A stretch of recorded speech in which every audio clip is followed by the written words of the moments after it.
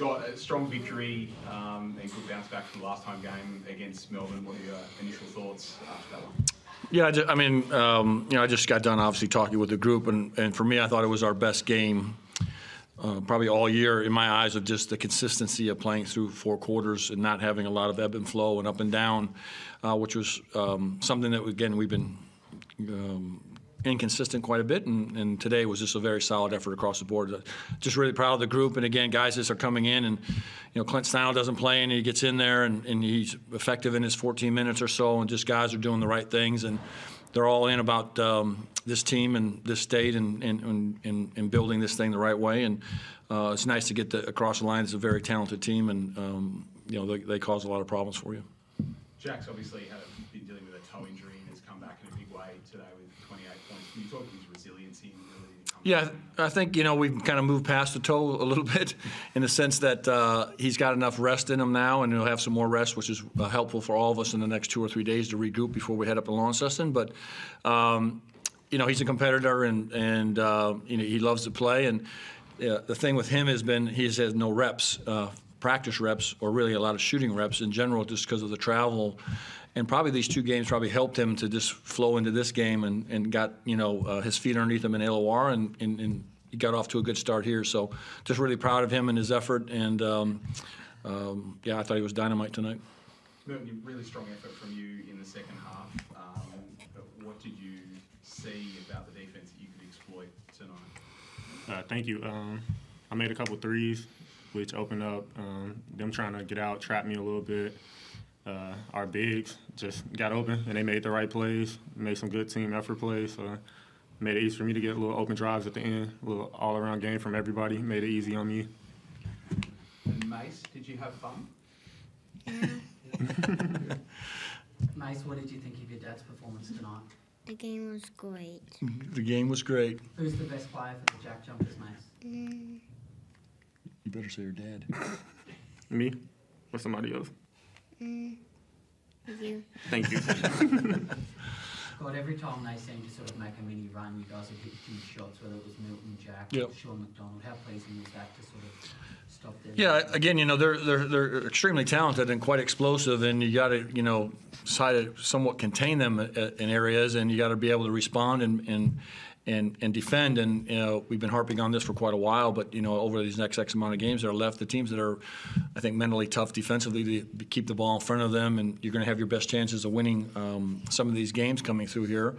And again, they're explosive, and we're thankful and lucky to get a win. And the building was incredible, electric. The uniforms looked incredible. It's just a great history of Tasmania basketball on display of just everything that was in that building, which a year and a half ago, who would have thunk it? And, man, it was just impressive to see those jerseys and the fans, and just incredible effort by all our organization and everyone involved. On the back of that, you must be thrilled to, make Tasmanians so proud on a special night wearing that jersey, and maybe you'll try and wear those jerseys more often. Yeah, I mean, they look great, and that's obviously not my call, but we have some other games coming up with some other jerseys, which I'm sure are going to be just as fantastic to be wearing. But again, it's just a great history of Tasmania basketball that's being told through our Bloodlines group that we started, and allowing this to be reflective of what's going on here, and bring it back to life, and have these people that have really invested in this state for 10, 15, 20 years that have kind of been laying dormant to really get their enthusiasm back about basketball.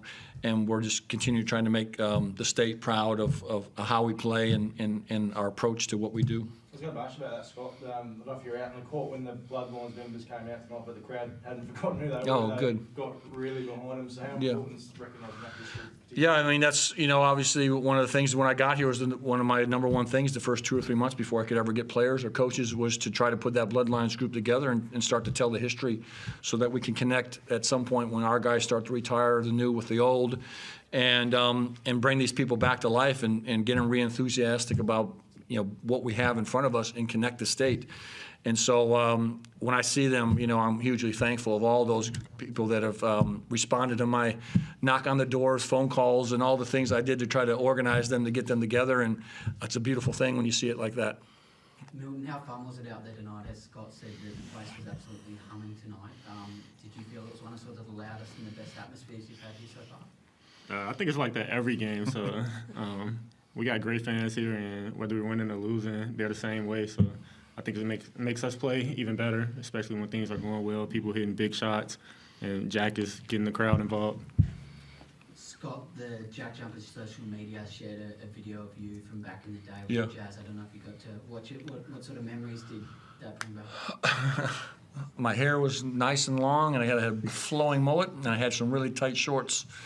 Yeah, you just reflect, and I was lucky to play in the NBA really at that time, and just play with some great players, and it's a nice reflection of seeing it up there every now and then. It brings back really good memories. I worked my entire life to become an NBA player, which was quite hard to do in my era when there wasn't that many teams available, and it just wasn't something that a white kid from the suburbs of Cleveland, Ohio would ever have a chance of dreaming of playing in the NBA and people counting you out. And that's why I'm so passionate about this state. And my underdog story is still being written in some fashion or form, but it started when everyone said I couldn't do anything in basketball, and then it just progressed through there to get to the NBA and have my few moments that I had in there. So I'm proud of it.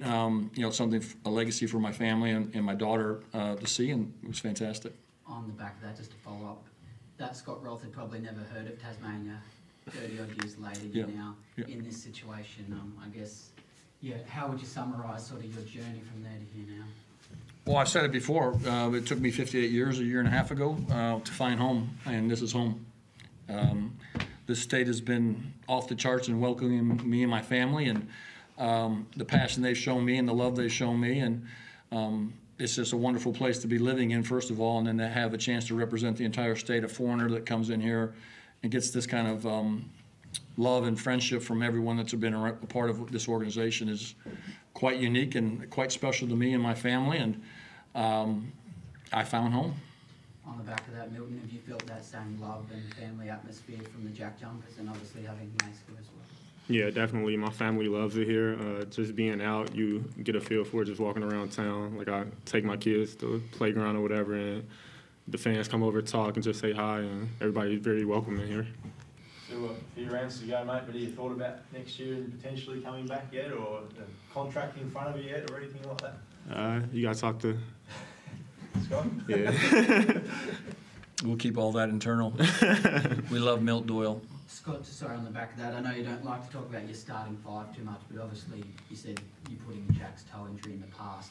Is the plan to keep him as that sixth man, or are you looking at? I think right now it's been working, and I think we'll rotate that fifth spot every now and then, depending on some matchups in here. And again, I got to get some more minutes out of Matt Kenyon and get him up going. And I thought Sam was quite effective in a short amount of time. And again, it's just hard to play all these guys, but we need these bigger bodies against bigger players that we're going against.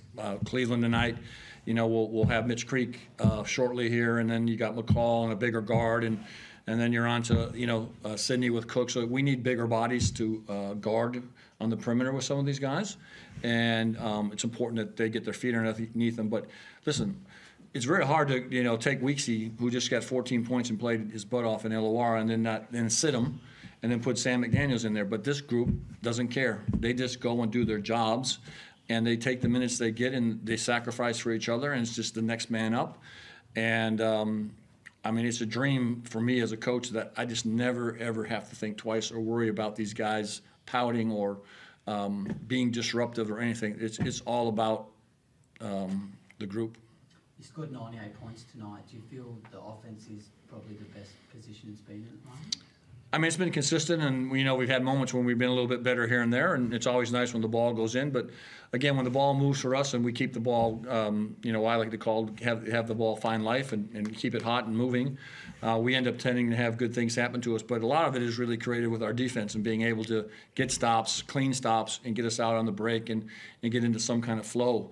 When we're walking people to the line and they're shooting 30 foul shots and all that kind of stuff, it's just killing our momentum, killing some of our defensive, obviously, intent. And I don't know what it was tonight, but they shot 11 foul shots, which is, a fantastic deal for us to be walling up and not biting in or having undisciplined fouls, which we've been a problem for us. When you head to Lonnie, you go up as a group together and send some high up there, or what's the plan there? We're going to have 2 days off here, which will be well rested for all these guys to recuperate. It's kind of our last little mini break, and then we'll do some film review on Sunday and slowly get back involved and have a really good practice on Monday, and we'll travel up on Tuesday, and we'll hopefully have a good game up there for the folks up there that have been waiting for us, and we're excited to get to Launceston. Saw United beat New Zealand tonight as well, so it's just going to be pretty pulsating into the season, isn't it? Yeah, like I told these guys, it's fun. It's fun. I don't even know what place we're in, to be very frank with you. I don't follow the ladder because the game is in front of you, and if you're taking your opportunities, you don't worry about these other teams. It's exciting for the fans and everything, but really, it's right in front of us, and we just have to go game by game. And it's a dogfight, and there's just a lot of really good teams that are scrapping and fighting. And I hope focus now is to get some rest and focus just on Southeast. And if we can take care of our own business, that's really ultimate what we did last year. We won the games we had to at the end, and you are where you are. And if something happens along the side, you can't hope for other teams to do something for you. And again, for us to be in our second year and a year and a half into the franchise and playing for something like this in a building like this is just a great credit to the organization, Simon Brookhouse, and obviously Larry being in market today. To see this building electric in our second year is just a great credit to the organization. You've talked a lot about having your daughter here. We haven't really asked much about what she's made of it all. And yeah, she's obviously very proud of me, and again, I get quite emotional talking about her, so I don't want to go down that path with her, but she's back home, and she's up in the middle of the night watching these games and texting when these games are over with, and I'm telling her to go to sleep and relax. But she's got her jerseys on, and she's all in. And what I do for my family and my wife and my daughter, and make sure they're taken care of. And she's all about. She loves Tasmania. If she could figure out how to get her dog to Tasmania, she'd be a resident. Rumor has it the dog has a jersey. The dog definitely has a jersey, multiple jerseys probably by now. Yeah, we're definitely keeping the stores busy with Tasmanian gear.